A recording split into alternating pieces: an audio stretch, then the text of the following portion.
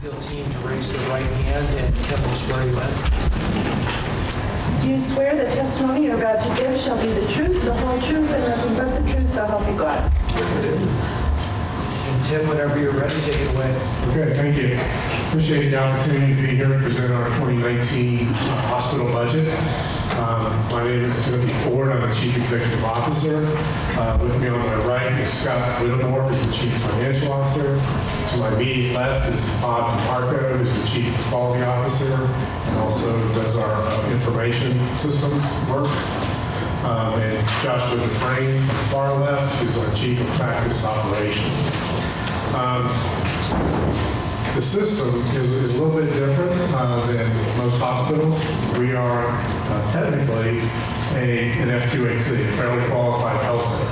That is our parent organization. The hospital is a critical access hospital that is a subsidiary of that FQHC. We made that change back in 2009, I believe it was before I came. So we were the first in the state to do that model. I think since then Gifford has also changed to that model. And we saw that at that time that we were moving to kind of where we are today with an ACO type setup, the integration of primary care, the primacy of primary care and the importance to reducing costs, providing better care, chronic disease management, care management, all those things we're talking about today has moved to that model back in 2009. So we feel like, finally, maybe things are going to catch up to where our vision was back then. And we're kind of hoping that financially it catches up as well. Because at times I felt like we're not only on the cutting edge as an organization, maybe on the bleeding edge. We have 9 locations in our FQHC, including 2 dental practices, one in Ludlow and in Chester, Vermont, the northern end and southern end. We have 1 vision provider, ophthalmology practice. We serve 6 different communities, not just Springfield. We also have clinics in Londonderry, Chester, Ludlow, Rockingham, and also Charlestown, New Hampshire, which in the past year and a half, we built a new facility, partially through grant funding and local donations.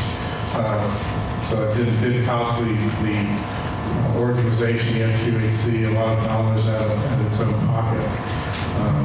And we've seen some increase in services there to that community.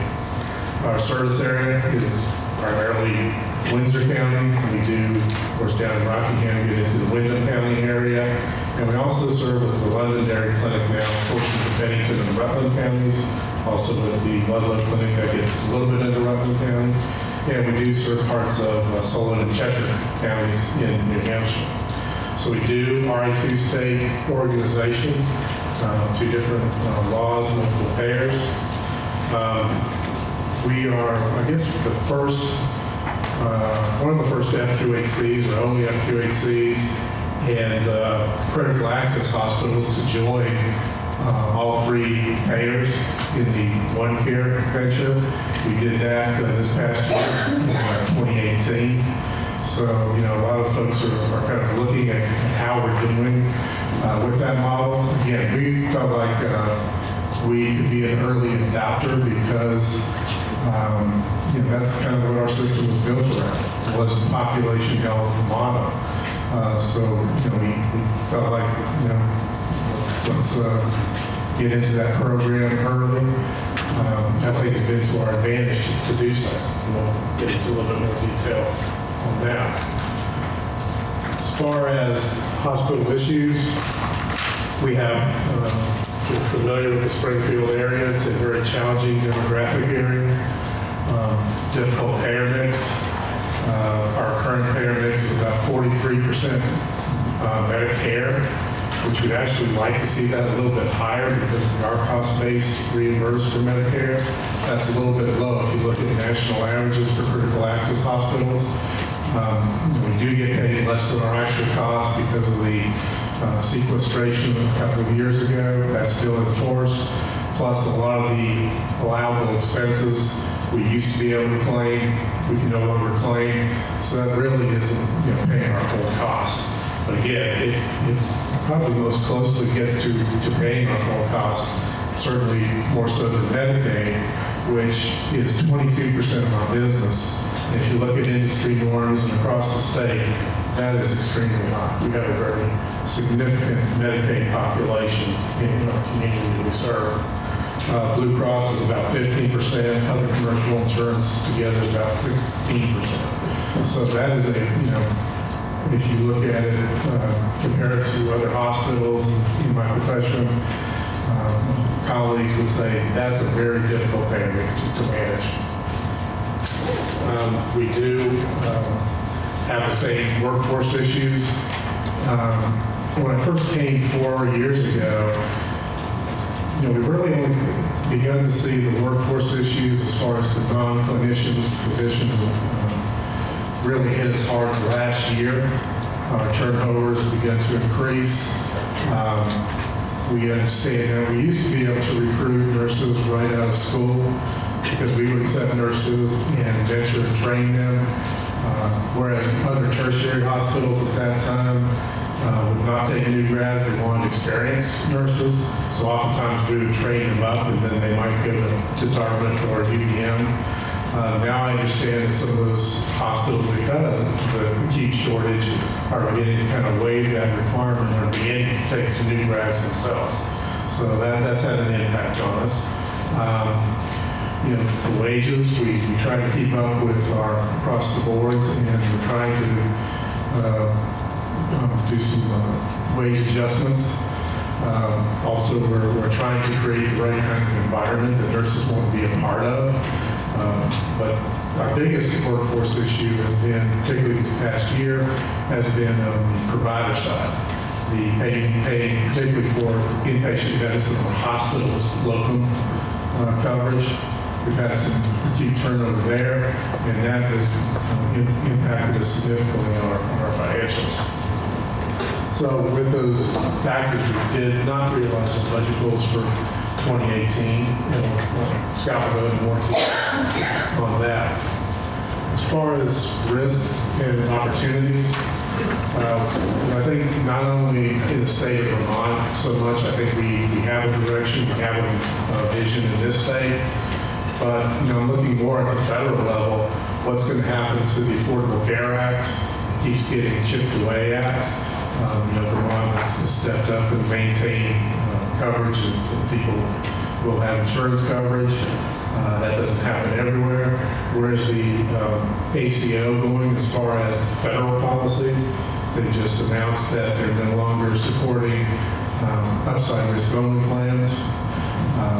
So we're looking at what's going to happen on the federal level. And again, being a federally qualified health center, we're very much in tune to what happens on the national level, and it does affect us as well.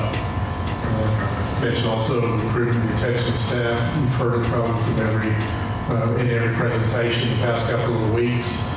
It's just difficult to recruit, particularly in primary care.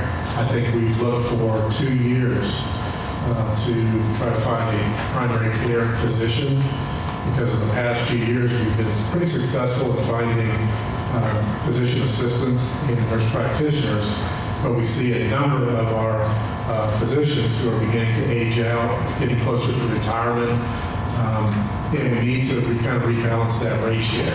So we are getting into that difficult market of finding a primary care physician to work in our system. We do have a little bit of advantage. There are certain physicians out there that want to work at an FQHC, that like the mission, and those are the kinds of the ones that we try to target. We don't try to recruit ones right out of residency or big city physicians. We do tend to try to focus on those that have a strong sense of community service and have done some work in low-income, difficult areas, and want to continue that. We also see consumer expectations changing rapidly, market disruption, competition. Now you can see we're focused in on primary care. We've made it a strong part of our mission to get everyone in our community tied into a primary care practice, to go see their primary care practitioner on a regular basis. Now we're beginning to see that people are making appointments and having visits through their laptop or cell phones, what have you. And you see, the Amazons of the world beginning to get into healthcare. That could be a very, very major disruption to us in our mission, trying to provide a primary care home for patients. And not only are we having some disruption with the urgent care growth, but also these visits through computers that people are doing on a national level. That may be a good thing, but in our model, we think it's very important that people are hooked into primary care, consistently getting that continuity of service in order to prevent further deterioration of chronic disease, et cetera. Also, as a risk and also opportunity is the One Care participation, which I mentioned. Early indications, again, very early indications the first couple of months, it's been positive. Again, we built our model around population health, so we feel that that's going to benefit us in the long run. We are looking at expanding our urology practice. We currently have one provider who is through a contract with Dartmouth. She's there about 4 days a week. Currently, she wants to cut back to 3 days, so we were able, fortunately, to find a resident who's finishing up at Dartmouth at the end of December, who will join that practice, so that'll be just a little over one full-time position. And really, that's one of the only areas we have in the hospital practices that we do have wait times, and it's generally 3 to 4 months to get an appointment on, it's non-emergent cases. So that is a growing area that we're trying to address the need. You may ask, well, is that something that could be provided through Dartmouth or referral to another facility? Well, we're 45 minutes to an hour away from any other comparable hospital service or that particular specialty. And again, we have a growing elderly population that generally requires more urologic care. So we're trying to meet that need with a little bit of expansion there. We have had some challenges with our orthopedic program. As you may recall from previous testimony in past years, we've been very stable with 2 orthopedic surgeons. For a couple of years, we dropped down to 1. We had 1 practitioner that moved back over to Dartmouth. We did recruit, turned out fair play, we did recruit a Dartmouth physician who was the head of their trauma program, and he's now been working with us almost a year. And it took him about 6 months to kind of relearn the bread and butter orthopedics. He, again, being a trauma specialist, that's all he focused on, and he wanted to get back into doing traditional knees, hips, joints, general clinic type practice. So it took time for him to ramp up and kind of hone his expertise again on those in those areas. So that's another reason why we did not hit our financial targets this year. We have, I think we have continuing opportunity to enhance what I think is a very sound mental health, substance abuse service that we provide predominantly through our FQHC, and also through the 10 additional acute inpatient psychiatric beds at the Wyndham Center in Rockingham. So again, looking at the next slide, the access, as I mentioned, our wait times are minimal. We have same-day visits that are available through our FQHC practices at Rockingham, Ludlow, Springfield, and Charlestown. So I think, for a non-emergent case, you can get in to one of our practices, except for urology at this point, without an inordinate wait. So with that, I'll turn it over to Bob DeMarco to discuss our all-payer model quality measures. Yeah.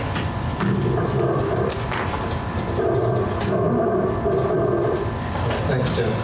I'll just mention, I know we've already heard Amon discuss it today, and certainly agree with a lot of their comments regarding the quality measures. We consider quality measurement extremely important for our organization. We always have. We believe that if we can't measure things, we really can't have a discussion. We can't define them. By measuring them, it helps us communicate to our patients and to all of us and our providers, regarding the care that we're giving, so that we know what we're doing.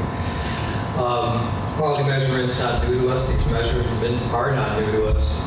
We're very pleased that these measures from the all-payer model align with our UDS measures from HRSA, as well as the blueprint measures. The definitions have become the same, which is great. It cuts down on the work for us to be able to understand the data. We do have concerns about the data that comes from Blueprint and OneCare. At this point, they're dealing with smaller populations. There's problems with data transfers from our hospital to the state sometimes. We're very confident, though, in the improvement efforts we're making through the UDS data, which is pretty much the same data as the all-payer model. We actually look at our entire population, and so we feel that that data is actually a better and more accurate reflection of the work we do. We use the data every day. We talk about it frequently. We have amazing teams in our organization to measure, to analyze, and to focus on performance improvement. Our goal is always to educate our staff to the quality measures. We want to standardize how we provide care to our patients to be able to meet the demands of the measures. I think all of the measures we've agreed upon as clinicians that they're really important to us and really relative to our patients in terms of good outcomes. As I statement at the end there, it says, quality indicators guide and focus our clinical improvement efforts toward our aim to provide patients the highest level of measurable, reliable, effective quality care. We truly believe this. We're certainly very supportive of the work that OneCare is providing right now. And I think even though the measurements may not be totally accurate at this point, certainly the tools that are being provided to be able to focus on areas in our populations that are in particular risk in terms of utilization and quality outcomes is really important to us. And our goal as we work with OneCare Vermont is to be able to apply those tools, these measurements, to our entire population, not just a small volume of attributed lives.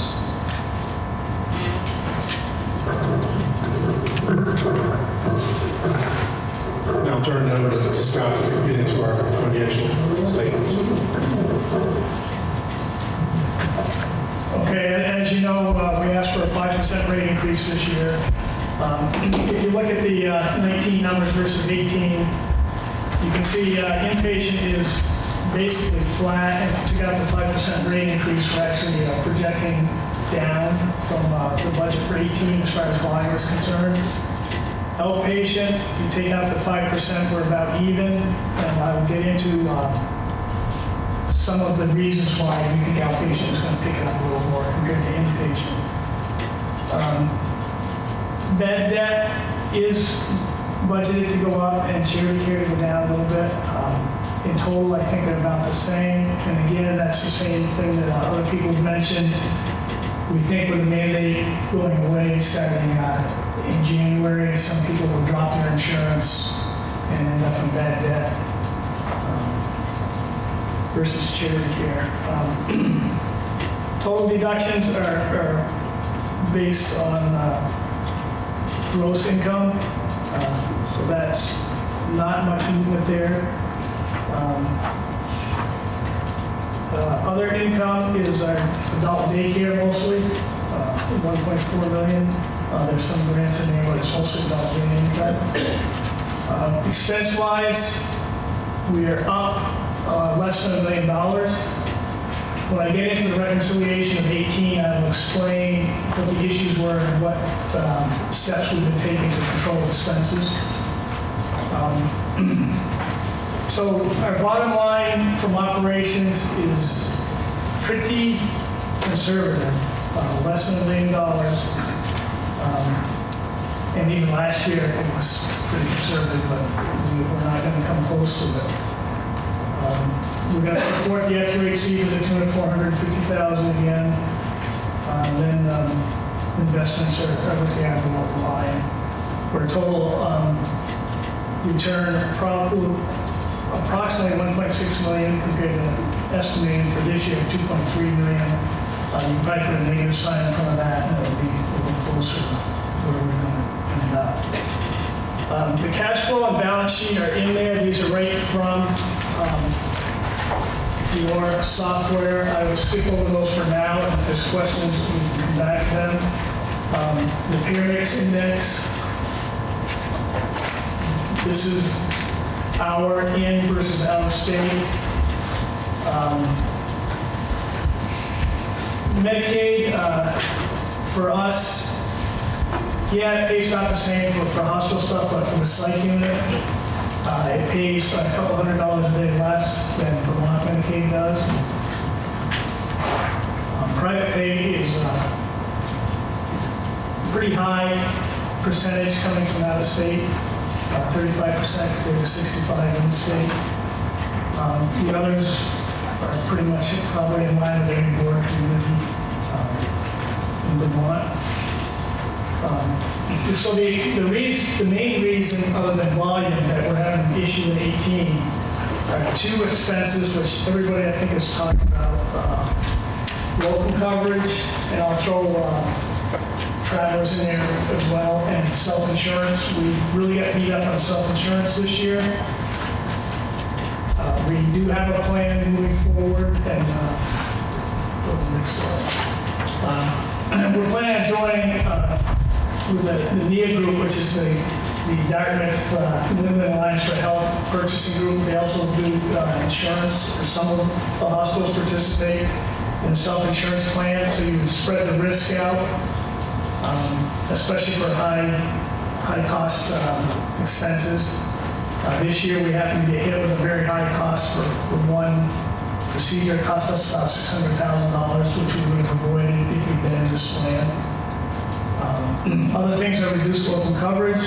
We're working on hiring we want to hire 2 more hospitalists. We've got one we think is on the hook at the moment.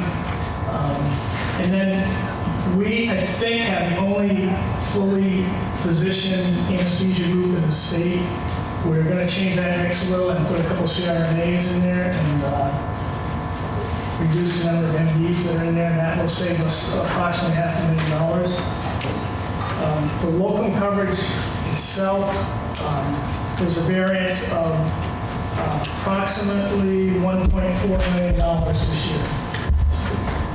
So the reconciliation, yeah, we missed revenue by 6%.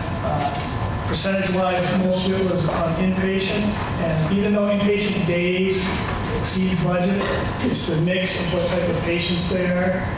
They're mostly medical, less surgical, so dollars per patient or per patient day are down, even though the days are just a little over budget. Outpatient, part of that is the OR.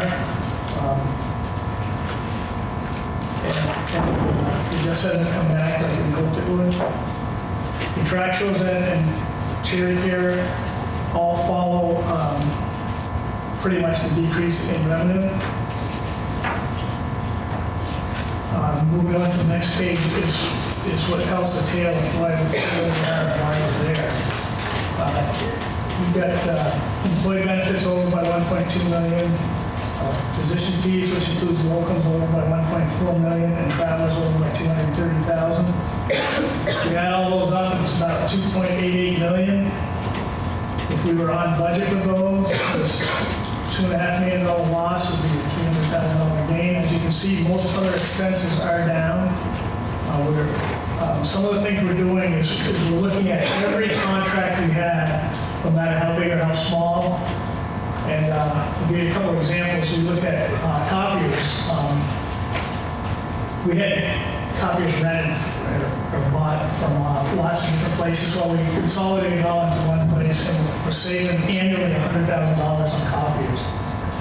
We also looked at pagers, telephones, systems, and Those aren't anywhere near as big as that, but 10 or 20,000 bucks pretty soon adds up to some real money.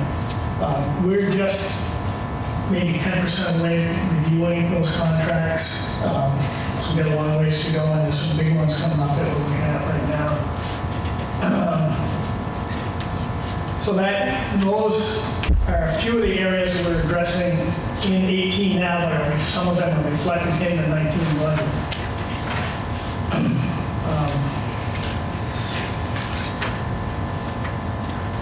So cost containment is our focus, because that's one thing you can control to some degree. And that is going to be a continuous thing.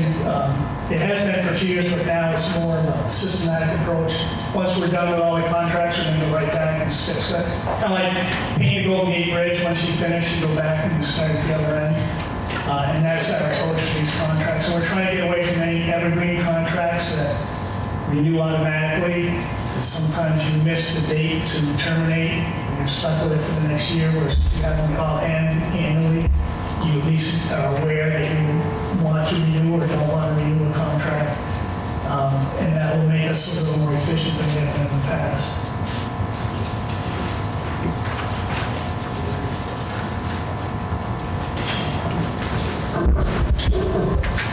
Into our discussion about our community health initiatives and our turn it over to Josh.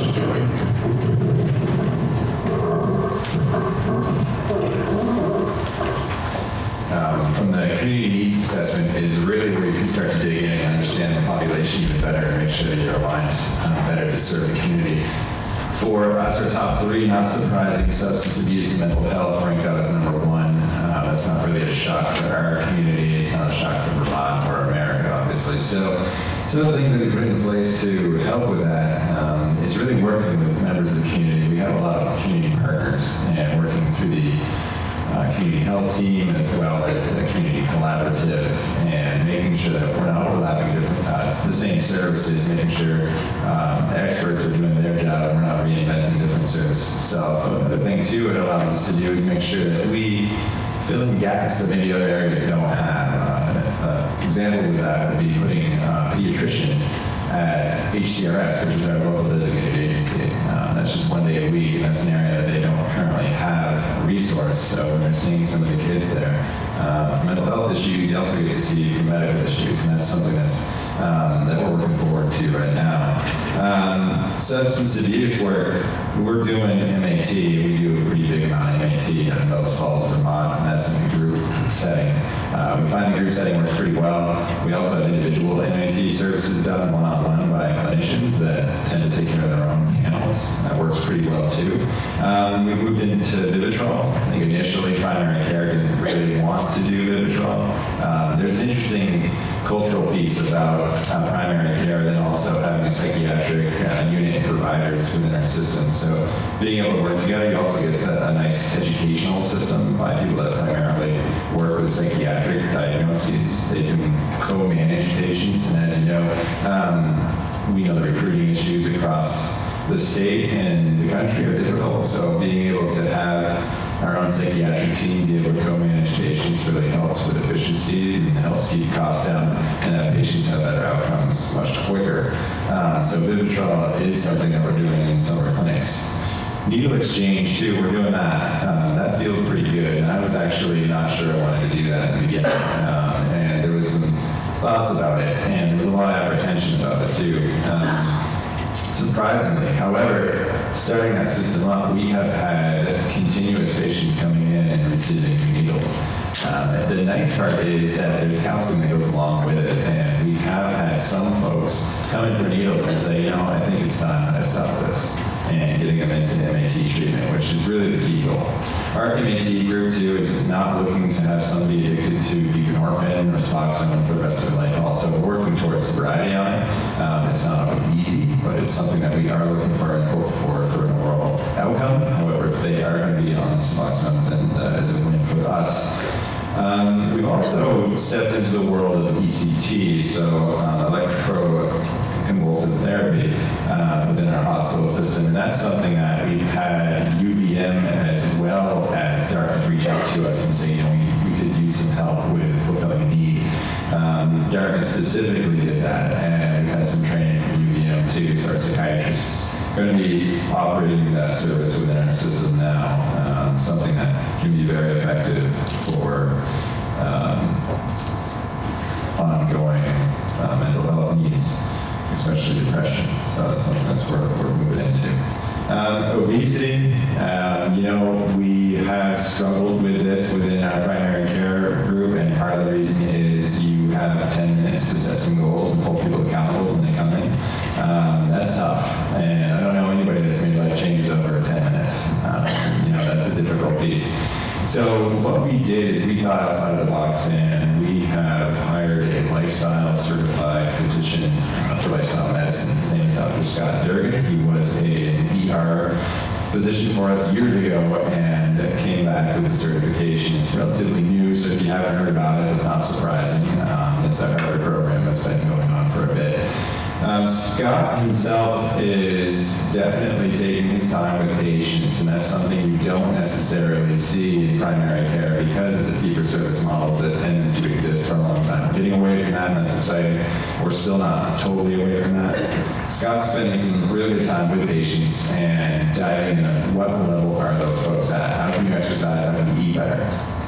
And how can we minimize any kind of pharmaceuticals that you might be on with any adverse type of reaction? So we know a lot of those side effects that do come along can cause other medication or medical issues.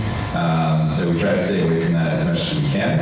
I also look at it as kind of the capstone piece of what Blueprint's been working on. So the nutrition, dietitian piece. This is a physician that is able to really guide that program and get people in and make huge changes in life. We have seen that. We have had some breakthrough patients, and it is really, really rewarding when you have that happen. So lowering the cost by getting them off their medications, also focusing early on and getting them involved. That's the nice piece, and bringing it further along, working with the schools. So we just set up 4 FQHC sites within our schools, and that piece has really been led to by oral health, having dentistry actually move forward into the school system, so having a hygienist within the public schools, and now we're having a pediatrician within the schools too. So the idea is to really become as proactive as we can with delivering care, the wagging of the dog through the tail. So that's what we want to get away from that. We want to make sure that we are starting young. We talked about ACEs, you've heard about ACEs already today, making sure that you're having that impact on children, teaching people how to cook. It sounds pretty basic, it's pretty valuable, teaching people how to shop and showing them where they can shop and eat more healthy at a reasonable cost and make life choices so that you're really starting to pull away your 4th quadrant patients that we're focusing on with comorbidities and making sure that we do everything we can to keep them healthy for as long as we can.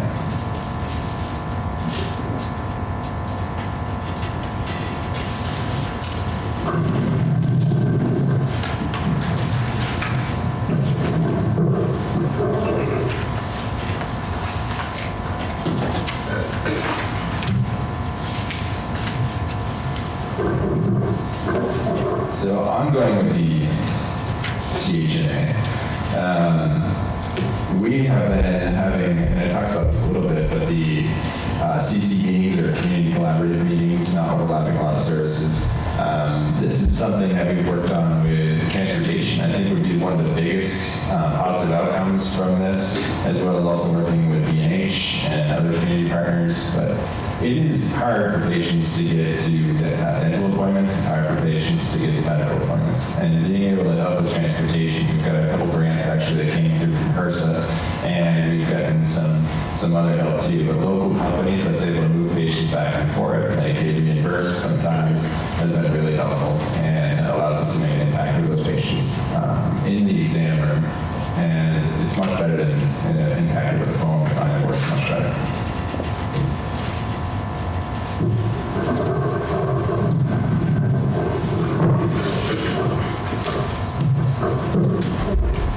Moving to our health reform investment segment.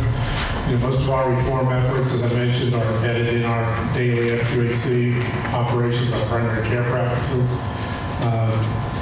We, as I mentioned, fully participated in One Care Vermont, Medicare, Medicaid, and Blue Cross.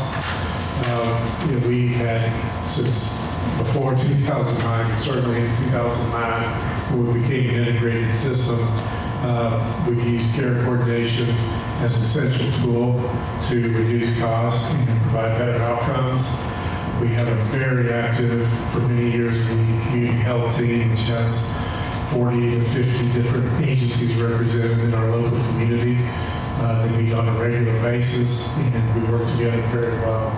We have working on trying to reduce our emergency department visits. That's an area that has seen some reduction in the past few years, maybe with the addition of walk-in availability, improved access to primary care, but also I think having people embedded in our emergency department that can address issues right away with folks, whether they be mental health, behavioral health issues, or they need to get tied in with a primary care provider.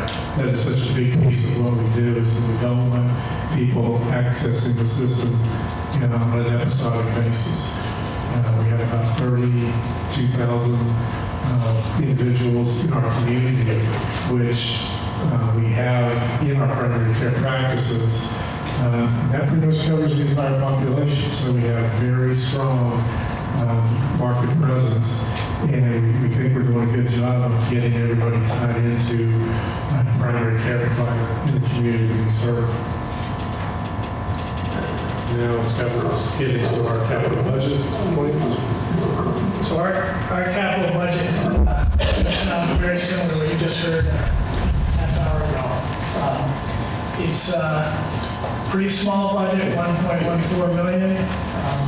Nothing exceeds or comes close to $500,000, and there's no CMI projects. I have listed some of the larger items. In past history, since I've been here for 20 years, we never bought anything that was on the capital budget, and we haven't bought some things that weren't on the capital budget. Something breaks, you need to replace it, so you do some horse trading. Nothing here is too exciting. There's some power sets for the ORs, one of the biggest things, $145,000. That's drills and things that the orthopedic surgeons use. The other largest one is the CR for X-ray. It's $160,000. And even in a good year, the largest I've ever seen our capital budget's about $3 million, but you have to live with your cash flow issues. So nothing controversial, nothing exciting, pretty boring list, and it's all routine replacement. Nothing new is coming in on the hospital side. The long-range financial outlook. The poor payer mix on the hospital side, we anticipate low growth, basically inflation rate, I would think. What's bad for the hospital is kind of better news for the FQHC, because Medicare and Medicaid actually pay pretty well, and the FQHC pay better than Blue Cross and the commercials do. Cost containment is a big issue, because you have a pretty good amount of control over that. Fully participate with One Care Vermont. This will be our second year coming up. And I think we're going to get into a little more about One Care in a few minutes. I did put a couple graphs in here on the budget order compliance. Kind of laugh now looking back at 15 because we came in a little over and we got beat up for it. I think I would take that nowadays. So it bounces around. A lot of it is dependent on the cost report settlements. When they took away the provider tax being allowed as an expense, that took about $2.5 million off the table for allowed expense. And that's really affected our reimbursement from Medicare since that ruling came out several years ago. Our actual results from operations kind of follows the income, but to a more exaggerated degree. $4 million loss that you see in both 14 and 17 the absolute bottom line loss, the loss from operations in 17 was really 1.7 million. There was a negative effect on the defined benefit plan that really impacted us below the line in both of those years. I did want to talk a little bit about the ACO, because I think these just anticipate questions about what we accrued for or didn't accrue for. We didn't accrue for anything in either direction, and the reason being we met with One Care back in June, and at that point we were in a slight loss situation on the fixed payment side of things, but we were in a gain situation when you look at the global spend for your attributed lives. Because if you're under, you share the savings with the different payers. And even though it was June, they were only through February, so they said, don't take anything to the bank. It looks like you guys are going to do okay, but don't look anything. And we talked to our auditors, they said, if it looked like a loss, then be conservative and accrue something. If it looks like a gain, be conservative and don't accrue anything.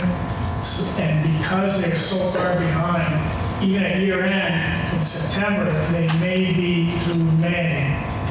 And that's only 5 months of their year because they're a calendar year. So we worked with our auditors, and they always preach be conservative. And so that's why we haven't accrued anything. We definitely wouldn't accrue on the upside because that could disappear in a flash. Even though we've gotten through flu season, which is when you think a lot of your expenses will be incurred, because it's calendar year, we'll be at the beginning of flu season again in November, December to pick up the other side of it. So right now we think we're in a positive situation, but is it enough to take to the bank? Well, no, so we're not looking at anything, and we don't think we're going to get in a negative situation, so we didn't accrue any reserves for it. Okay, that concludes our presentation. We'd like to answer any questions. Thank you, Tim. We'll start with Robin Lunch. Could you speak a little bit to, I know this is not a huge driver in your budget given your percentage of Medicare and Medicaid, but could you speak a little bit to your commercial contracts and how much are sort of a percentage of fee schedule versus percentage of charges, and where sort of the range is for you, just to give us a sense of that? Similar to what Maniscalco said, we have a lot of fee schedules for almost all the imaging and for the lab. I'll talk about Blue Cross because everybody's familiar with Blue Cross. Their discount is about 15% from charges, so we'll collect around 85% from them. The issue we have being a border hospital is some New Hampshire insurance companies don't like to pay a Vermont hospital, and sometimes you find that out before you treated them, and sometimes you find out when you submit the bill. That's an issue because then you get zero. And some people come a long ways to our hospital, and it's a 1 or 2 off, and you wouldn't sign up with them, or they won't let you sign up with them anyways. We've had actually that issue with our vision plan. They wanted to drop everybody in Vermont, but we talked to them to let them allow our vision, our ophthalmologists to be in their plan. But that was a fight going on for 4 or 5 months. So that's a little bit of an issue, especially now that we're getting more and more into New Hampshire. That new FQHC site is attracting more people from New Hampshire than order labs or x-rays or whatever. Generally, they come to us and not go up the road to Valley. So anyway, short answer, 85% from Blue Cross, a little less from everybody else. Thank you. I don't have any questions.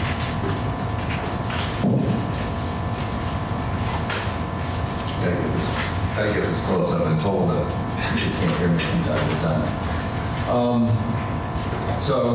Thank you for your presentation. When this budget project is over, I will be calling you to come down and visit your facility and spend an afternoon or a day there getting to know you better. I have just 2 or 3 questions. I noticed in terms of your expectation, the application of your requested rate increase, that you, unlike most other hospitals, expect some additional revenue from the rate itself in Medicaid. And I'm just wondering what your thinking was behind that. I sense that most hospitals don't expect the fact that they have a rate increase is going to have a direct relationship. Don't expect, I missed a word there, sorry. Okay. Most hospitals don't expect the fact. Most hospitals don't expect a revenue increase associated with the rate increase. We met with Mike Costa a few times, and he is very interested in us keeping our childbirth center open. If you are down in our area of the state, Mount Scotty doesn't deliver, Grace doesn't deliver, Valley doesn't deliver, New London doesn't deliver, and APD doesn't deliver. So he and we and him are working on a plan to keep some babies from going to the NICU at Dartmouth or getting them back sooner, because he says every baby that goes there costs on average $100,000 for Medicaid. And so he's planning on giving us some extra Medicaid money from the childbirth center to make some things happen. We haven't worked out all the details yet, but that's where we're headed. And so you booked that expected or hoped for revenue of $174,000 and associated with the rate increase. I didn't know where else to put it other than a rate increase, because it's not a volume thing per se. It's trying to avoid sending people somewhere. On bad debt, again, I think you're probably going against the trend in that looking at 2019 over 2018 projected, which is the more recent number, you're expecting your bad debt to go down in 2019. And with other hospitals, the concern is about the individual mandate. I'm just wondering what your thinking was behind that. I saw it a little bit.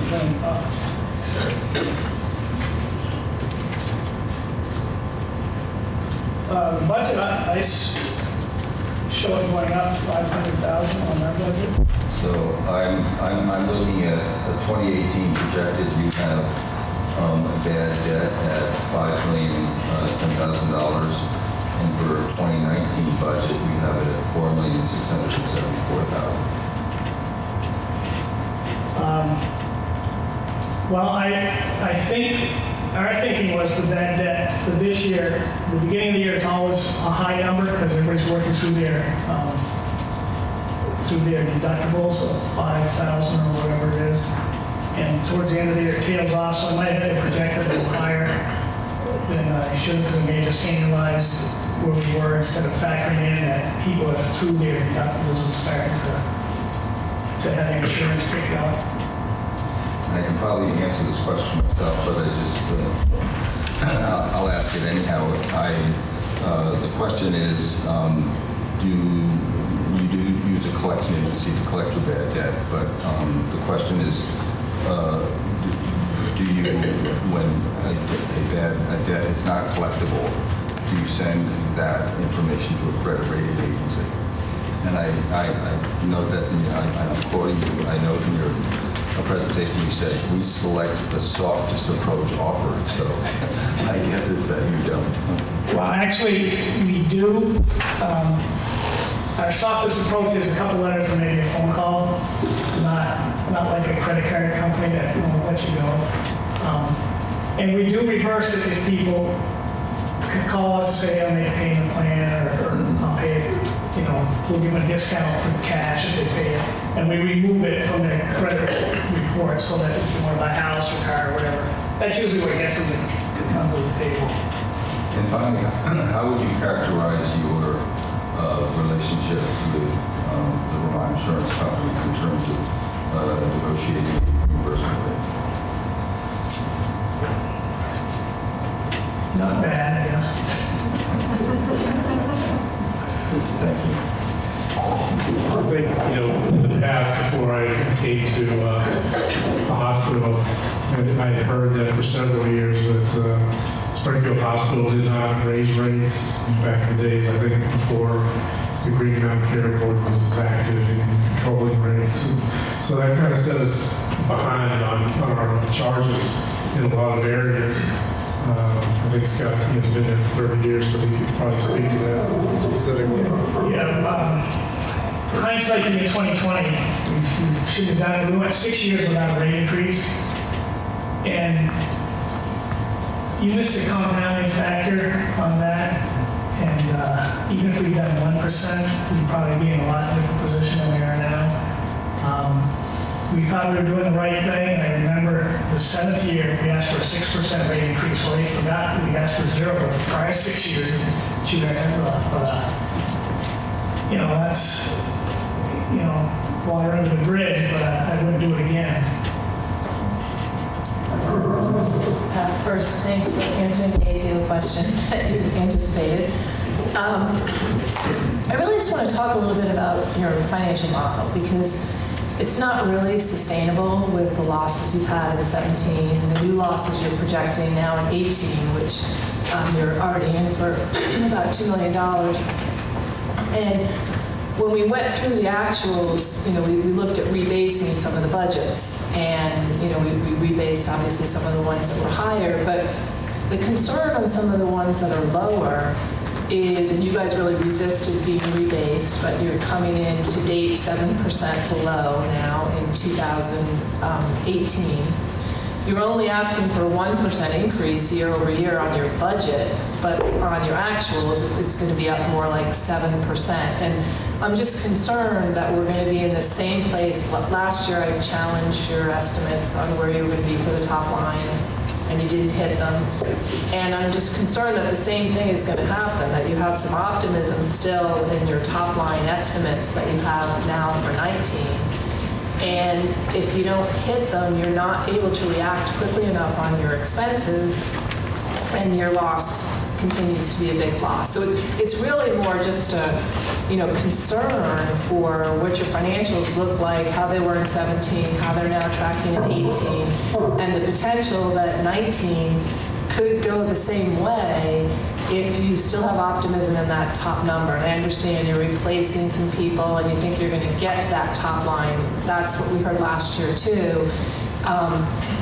So it's just a tough one. It's like, how can we help you? Because it's not sustainable to continue at losing, $2 to $4 million a year, and you just don't have that much on the margin. So, I certainly agree with that. We can't sustain these kind of losses continually. As I mentioned before, we think we have a 30% below budget on our orthopedic cases. That was due, as I mentioned, we finally got our second orthopedic surgeon. The demand is there. It's just they started going somewhere else, or they were choosing not to have elective procedures, maybe due to insurance code deductibles, etc. And I think you've heard testimony from other hospitals, particularly critical access hospitals, that one or two providers can make a huge difference on your revenue. That's certainly been our case. So we do have where we project the need for 2 orthopedic surgeons. It's a very strong orthopedic program. As the population ages, there's more need for orthopedic services. And also being part of an ACO population health, I think it behooves us in the ACO to have those services provided locally in a lower cost institution rather than people will go to Dartmouth as the next closest facility, which, because they're tertiary hospitals, is going to have a higher cost structure. So, we're, I think, conservatively optimistic. certainly I don't believe in just pie in the sky that, we're going to get back to where we were before. So I think our budget shows some increase, but it's not overly optimistic. Similarly with urology, we're seeing an unmet need there. That is our one area that we know people are either waiting a long time, or if they wait a long time, they may be going to a doctor. Again, at a higher cost, which is going to cost us through the ACO. So we're trying to meet those needs in specialty areas. And again, I think our budget shows that it is cautiously optimistic. And no, we can't sustain these kinds of losses continually. If this continues, we'll have to look at those programs. Do we need 2 orthopedic surgeons? Can we find a way to support 1.5, share with other organizations, etc.? One very fragile program, as Scott mentioned, is the obstetrics program. We're kind of bucking the trend of smaller rural critical access hospitals in making a strong effort to try and maintain and actually grow and improve that service. Recently, I think it was announced that we were one of the first places in Vermont to have a station where mothers can come and express milk and store it and share it. So we're putting a lot of effort into maternal and child health. I think that, as I mentioned, I think last year we had a significant problem with addicted mothers. Nearly half, 40% of our mothers that deliver in our organization have an addiction issue. And we are working hard to reduce those numbers. And I hate to think from a population health standpoint, if we had to get out of that service because of its high cost and low reimbursement, what a detrimental effect that would have, not only on the ACO and the population, but the people themselves and the community. So, hopefully we won't have to get into those hard decisions of what programs do we cut or eliminate, as many hospitals around us have had to do. So again, I think the answer to your direct question is certainly these are we think are reasonable and attainable goals. But if they don't, we'll have to look at other areas for programmatic cuts. There's also the cost report effect, and like other people have said, if you're in the ACO, normally by now I'd have a pretty good idea of where I'd be on the cost report. I had no idea because the PSNRs are a total mess, so I can't even estimate it, but that can swing $1 or $2 million one way or the other. And it has for us in the past. And with revenue and volume being down and expenses being up, I would expect some kind of pickup there, but I couldn't give you a legitimate estimate on what that's going to be. Thanks. So I'll actually just echo some of Maureen's concerns without going into detail, but I am a little worried about your optimism in the top line and whether your expenses are aligned with that optimism, whether it's in some ways fictitious NPR hopes and to some degree fictitiously high expenses and not sustainable. And the ask, the rate ask last year was 6.5%, the rate ask this year is 5%. I appreciate that there was no rate ask for a while, but these again are not sustainable rate requests. Did you want to jump in? Yeah, I was going to mention that, going back to our payer mix, a rate increase of 1% for us is vastly different what it nets our bottom line than Rutland or UVM, because we have such a high percentage of Medicaid. So, I think Scott has the number of what a 1% rate increase actually nets us to the bottom line, which is very low.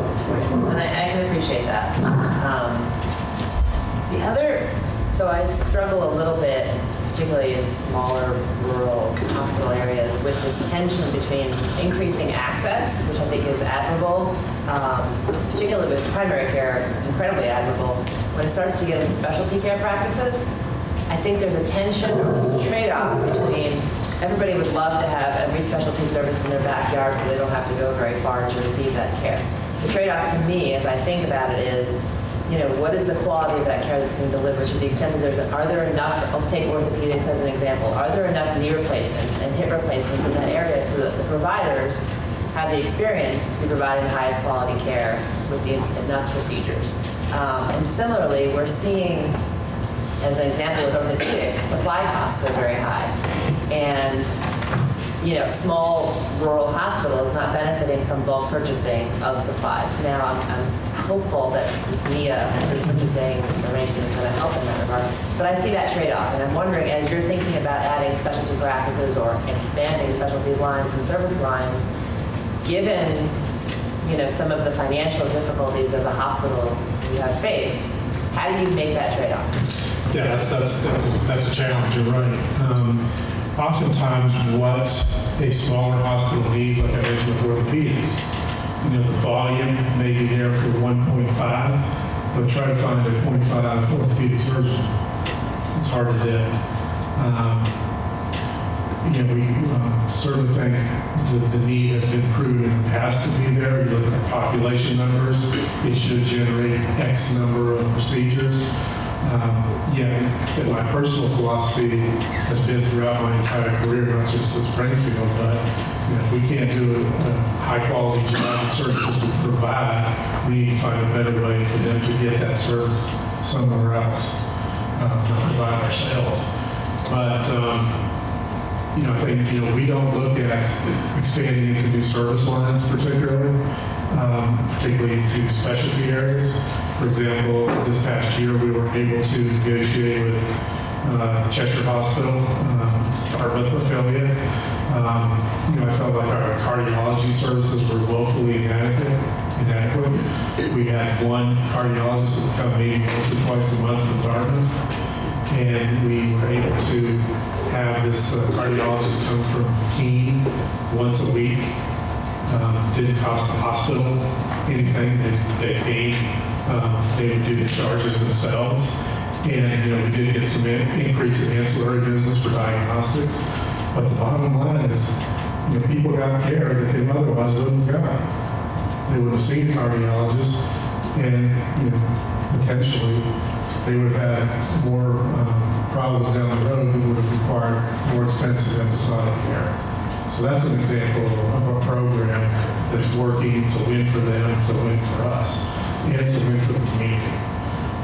So we're looking at creative ways to provide some of these services. And you're right, it's what's that sweet spot? What can we provide high quality and low cost? For example, if all of our orthopedic patients from our community had to suddenly go to Dartmouth because we backed down on our orthopedic program, I would dare say I don't have the statistics in front of me, but the cost would be much higher because the cost structure of the tertiary hospitals could be much higher than our facility. So it's a challenge. And we're in a high-need community. We, again, are an hour to an hour and a half away from another hospital with similar capabilities.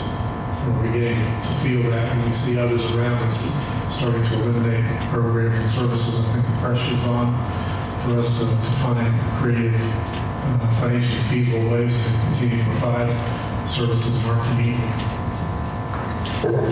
You mentioned your statistic about maternal, the percentage of your mothers that are giving birth to addicted babies, or addicted mothers giving birth to babies is 40 to 50%.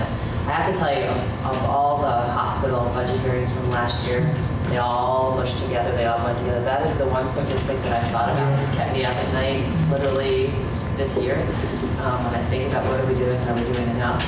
So my question to you is, what have you done in the past year specifically with that specific statistic, and are you seeing any inroads in reducing the percentage of mothers giving birth to addicted babies? Yeah, we have seen somewhat of a reduction, I think, of those that we bring in.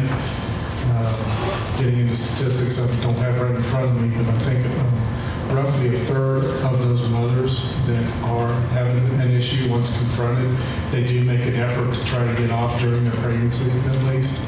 We try to get them into programs. I can go back and get some specific information I'm just for numbers off lower the than it was top. last year.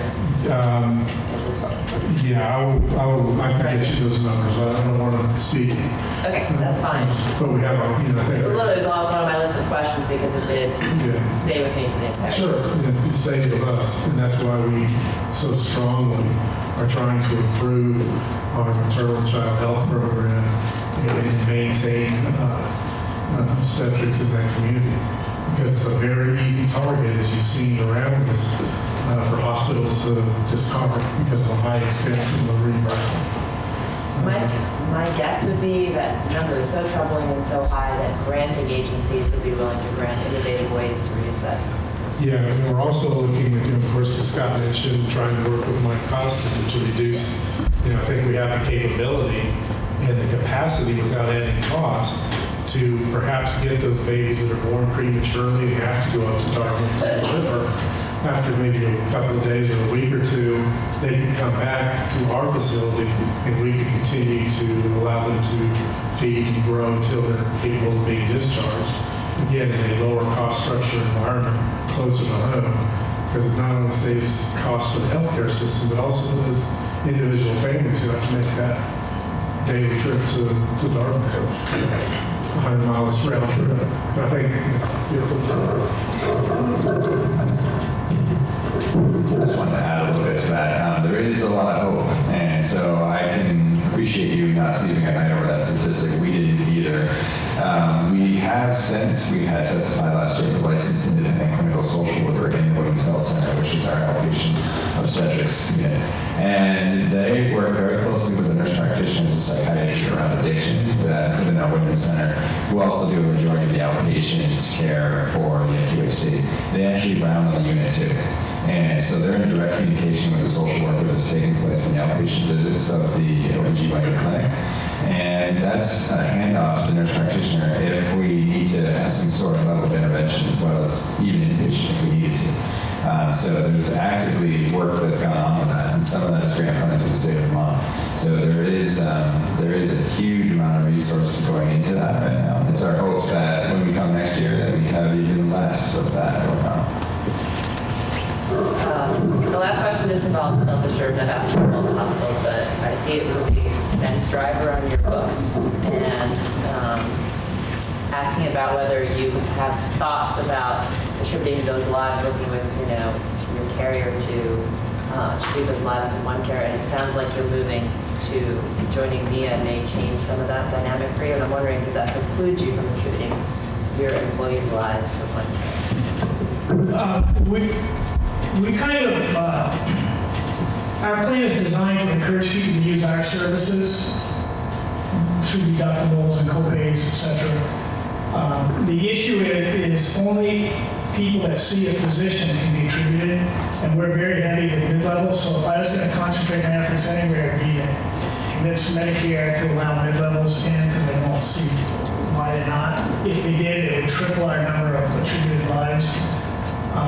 So until that part is done, I don't know that we would gain much by moving our people over, because not many of them see physicians, because we don't have many physicians, mostly with mid-levels. Okay, thank you.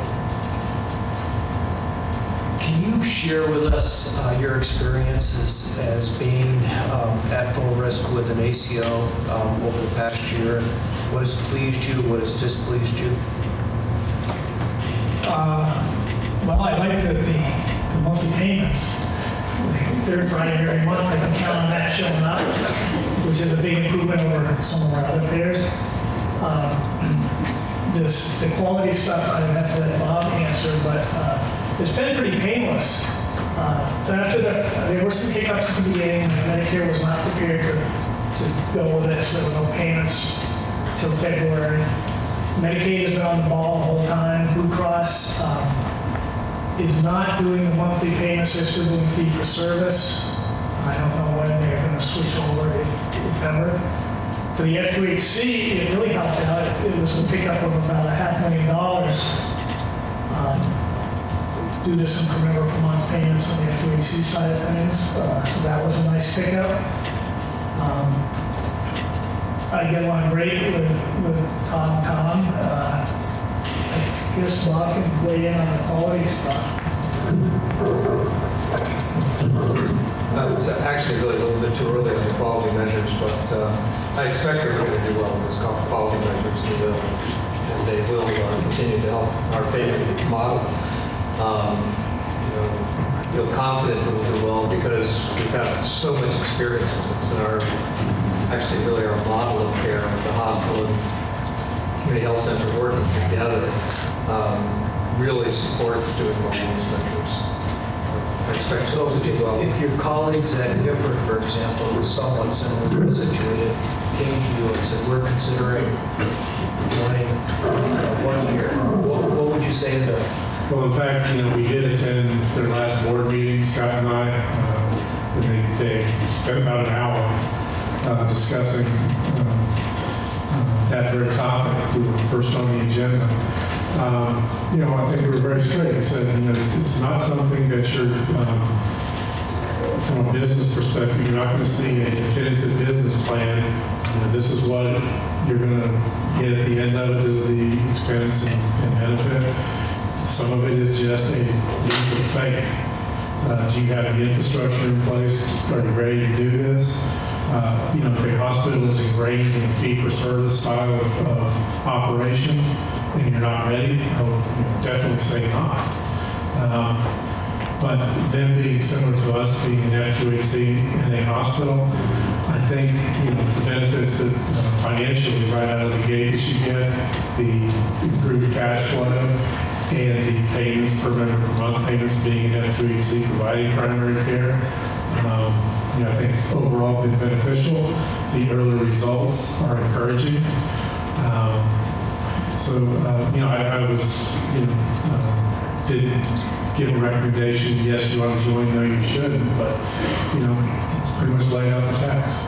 And, personally, I'm on the board of One Care Vermont on the executive committee, and I can say they have listened to my concerns raised. I feel I'm a representative of critical access hospitals and the FQHCs providing primary care, and I think they've listened and responded appropriately. Pat, do you have any questions? Just a couple. Just two questions. Thank you for your presentation, for working with our staff. I noticed in your narrative that your average daily census for the Wyndham Center is about 6.8, just under 7. And there are 10 beds there, and yet there are also some significant wait times in your ED for mental health patients. And I'm wondering if that's related to, are you getting a lot of level 1 patients in your ED, or is there some other factor there? That is part of the issue, is level 1s. And another part is you get some people with more than one issue. We have a lot of dementia patients that need a long-term solution, not our psych unit. And once in a while we have somebody that comes in and they need a guardian and there's no family member around, so we have to, especially if they're from New Hampshire, it takes a lot longer to become the guardian, so you can place them somewhere. Vermont, it's a little bit quicker. But the psych unit in the last 3 or 4 months has picked it up substantially. It is running around 9 pretty consistently now. Thank you. And then my only other question was, I noticed that for your private pay segment, that's where your highest out-of-state patients are, and wondering is, what are the drivers of that? Does that increase your uncompensated care in any way? Just wondering what happens there. Well, it is 35%, but it's 35% of 4%, so it's a pretty small number. I think it is because the new FQHC site that was built over in Charlestown is attracting more people, and then the FQHC will say, well, we'll get lab tests, x-rays, or whatever. So I think that's what's drawing some more New Hampshire people than we had in the past. So you've seen that increase from, say, last year or the year before? Okay. Yes. Great, thank you. So at this point, we'll turn the question over to Julie Shaw from the Healthcare Advocates Office. Thank you. I just have one question. I'm wondering if you consider the commercial rate approved by the board in your budget order to be a set rate or a starting point for negotiations with commercial insurers? Well, the bills would go out with that 5% increase. Blue Cross last year did not come back to us and ask for a bigger discount. This year they did, for a little bit, and I agreed to it because the average last year and this year wasn't much of a change at all. I haven't heard much from anybody else. Usually they wait and see what was approved and then they start negotiating.